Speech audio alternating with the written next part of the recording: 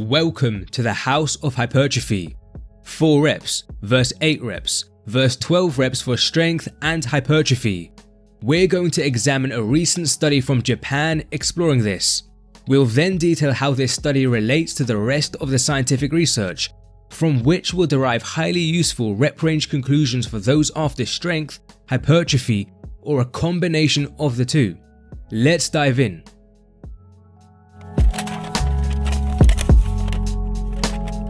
The researchers recruited 42 physically active but not resistance trained men.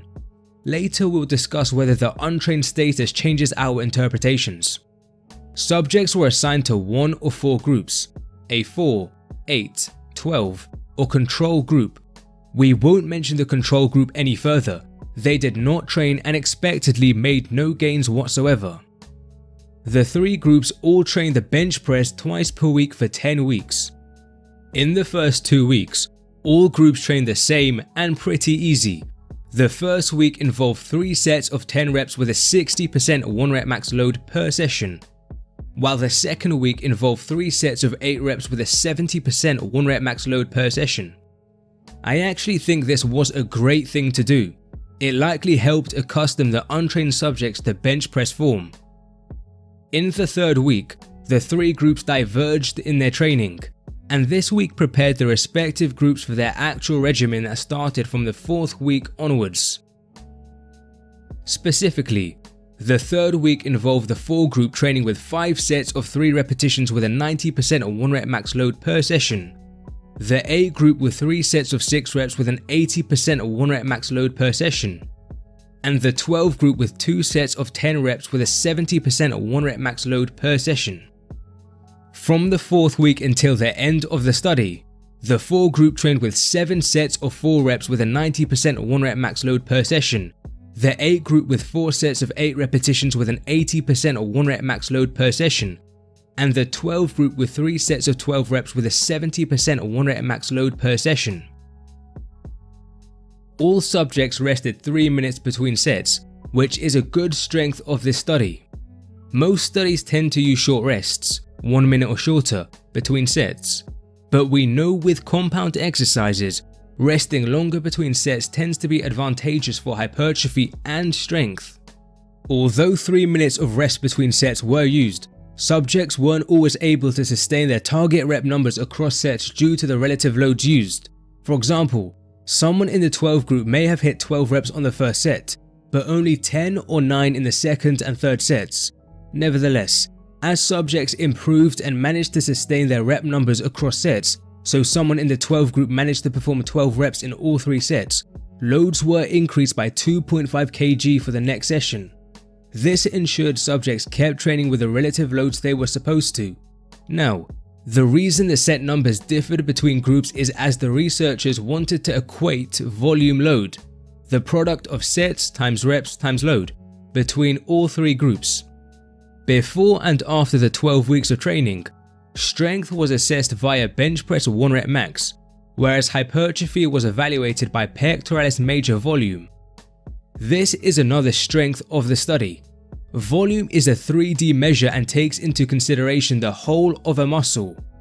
Many studies tend to only look at the cross-sectional area or thickness of a muscle, and this is typically done in only a single muscle region. It was found pectoralis major volume increased similarly in all 3 training groups, while bench press strength was similar between the 4 and 8 group and both greater than the 12 group. So this study suggests 4, 8 and 12 reps are comparable for hypertrophy, while 12 reps are notably less effective for strength than 4 and 8 reps.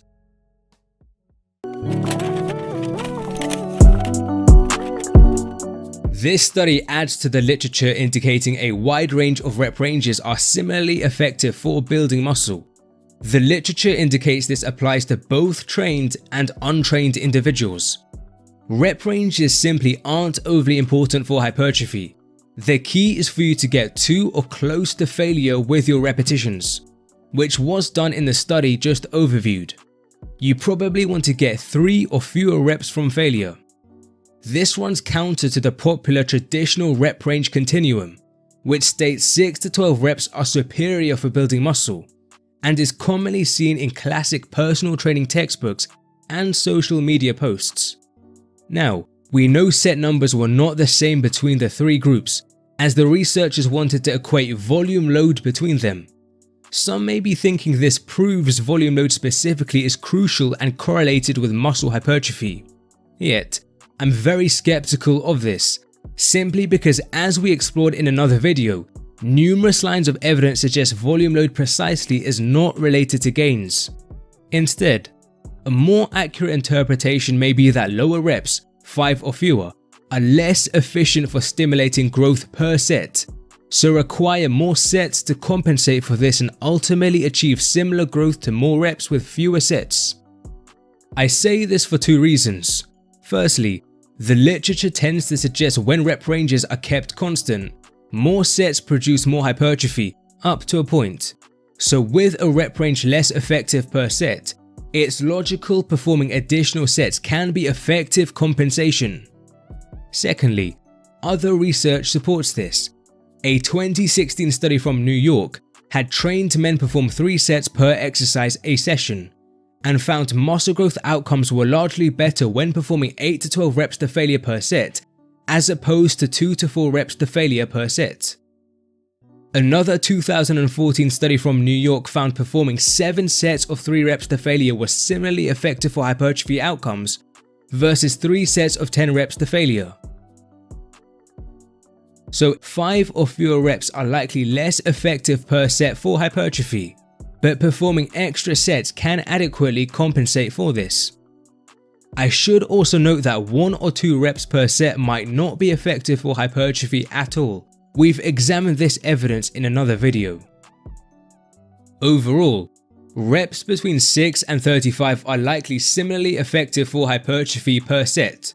For example, yet another 2015 study from New York found in trained men performing 3 sets per exercise a session, hypertrophy outcomes were similar between training with 8 to 12 repetitions to failure and 25 to 35 repetitions to failure. Some may be thinking, hang on a minute, in the initial study we looked at, didn't the 8 group perform more sets than the 12 group? So if per set 6 to 35 reps are similar, and more sets tend to be better, why didn't the 8 group see more gains? My speculation is the set number differences were not big enough. Remember, the 8 group just performed 1 more set per session than the 12 group. Summarizing this section, a wide range of rep ranges are similarly effective for hypertrophy in untrained and trained folks. Per set, reps between 6 and 35 are likely similarly effective. 3 to 5 reps may be less efficient for hypertrophy, as it may require you to perform extra sets. For those who care about time efficiency, this can be notable. Here are the session durations from the initial Japanese study we assessed. The 4 groups spent nearly double the time training the bench press per session versus their 8 and 12 groups. Recall bench press strength gains were lowest for the 12 group in the study. This agrees with the rest of the literature in that heavier loads, and thus lower repetitions, are superior for increasing 1 rep max strength. Interestingly, the 4 and 8 groups saw similar strength gains. The fact subjects were untrained may be relevant here, as there's potential evidence to believe in more trained individuals, 4 reps would be superior to 8 reps for strength. For example, we noted one study out of New York comparing in trained individuals 3 sets of 2 to 4 reps to failure per exercise to 3 sets of 8 to 12 reps to failure per exercise. Though we noted hypertrophy outcomes were largely greater for the 8 to 12 reps, strength gains on the bench press and squat were actually greater for the 2 to 4 rep group. So in total, heavier load and lower rep training, 5 or fewer reps, should probably make up a large part of a strength-oriented program. Another point I'd like to touch on is the fact that initial Japanese study, very interestingly, looked at correlations between bench press strength gains and pectoralis major growth. For both the 4 and 8 groups, there was no correlation between them, yet for the 12 group, there was indeed a correlation between strength gains and size gains. These findings are probably quite logical. Muscle size likely contributes to strength, as muscle growth achieved via an increase in contractile components increases your strength capacity. Yet, we also know adaptations in the nervous system that result in your brain and/or spinal cord sending stronger electrical signals to the muscle also play a role in strength. Heavier load training tends to stimulate these nervous system adaptations more. Thus, the lack of correlation between strength and muscle in the 4 and 8 groups is probably because nervous system adaptations clouded the effects of hypertrophy on strength, whereas the 12 group probably experienced fewer nervous system adaptations, perhaps explaining why we were able to see a strength and size correlation with them. I think this finding has a potentially interesting implication. As an individual becomes more and more trained and essentially maxes out nervous system adaptations and other non-hypertrophy related factors like movement efficiency, muscle growth is one avenue by which you can further increase strength. We know heavier load training, 5 or fewer reps, can stimulate both nervous system and hypertrophy adaptations, but given you've maxed the nervous system adaptations, you should be more concerned about the hypertrophy aspect. However, we know that 5 or fewer reps may not be efficient for hypertrophy. You need extra sets, and because you've maxed out nervous system adaptations and now only care about hypertrophy, using higher reps can be viable in this context for increasing your strength efficiently. Having said all of this, a limitation is I have no idea when nervous system adaptations could max out. It's commonly believed the bulk of nervous system adaptations occurs within the first few months of heavy enough training, and this may indeed be true. Yet, there's still evidence of further nervous system adaptations in well-trained individuals. Another problem is it's theoretically possible someone maximizes, or at least practically maximizes, their hypertrophy before they even maximize nervous system adaptations. Overall, more research is needed in this area. At the very least, the logic we've overviewed probably demonstrates that higher rep training in strength-oriented athletes can very well be justifiable.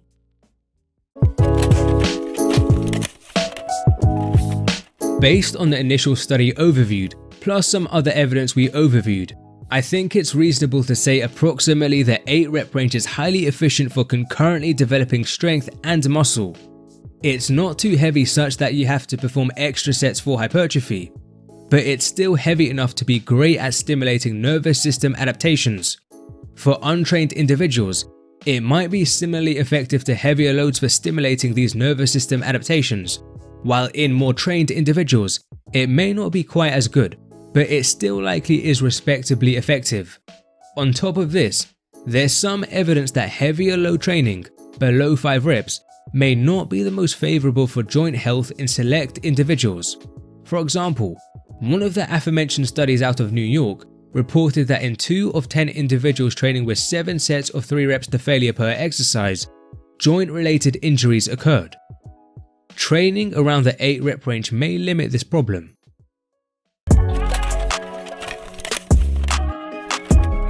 Crystallizing everything, 6 to 35 reps are likely similarly effective per set for stimulating hypertrophy. Training with 3 to 5 reps may require you to perform extra sets to see similar hypertrophy. For strength, heavier loads and lower reps, 5 or fewer reps, tend to be better, particularly in trained individuals. Finally, the 8 rep range zone is likely highly efficient for concurrently developing strength and muscle.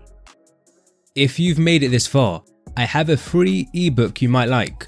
It's the ultimate guide to bench pressing for strength and/or hypertrophy, with over 100 scientific references. Whether you train for strength and/or hypertrophy, we discuss technical factors like grip width and bar path, training factors, rep ranges, volume and frequency, comparisons between the bench press and other similar exercises, and other fascinating science conducted on the bench press. Access the ebook via the link in the description or comments.